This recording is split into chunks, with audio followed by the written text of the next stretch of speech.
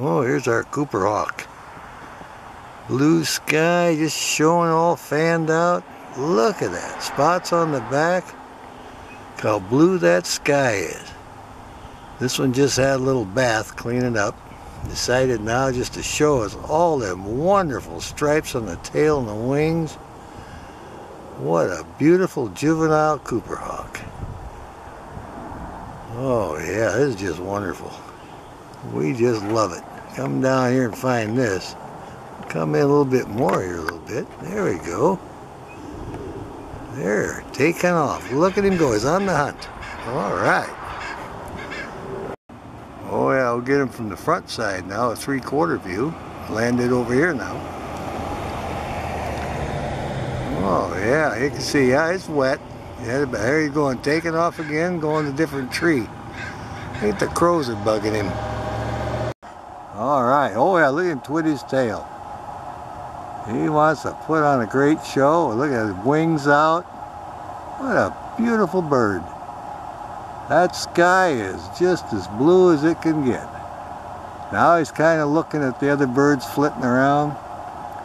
See, he's concentrating on something. Oh yeah. Beautiful bars on his tail. Look at that. Our lighting is actually pretty good. Now he's back to doing his breast feathers up high there, right by his crop. Oh yeah. We like it when they preen. It puts on quite a show here.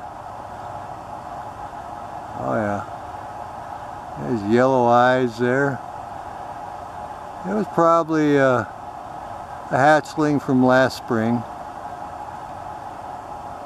Man, he looks like his feathers, tail feathers are in good shape. I don't see any broken ones, and so he's taking good care of himself.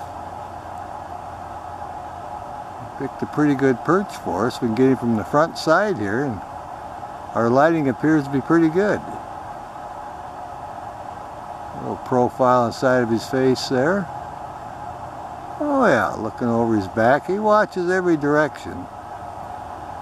Like I say, it's kind of a nature area. There's a lot of birds there. They fly up and down that Springbrook Creek Trail area, and he's watching that. Alright, there you can see his eye all lit up, highlighted in the sun. What a good looking bird.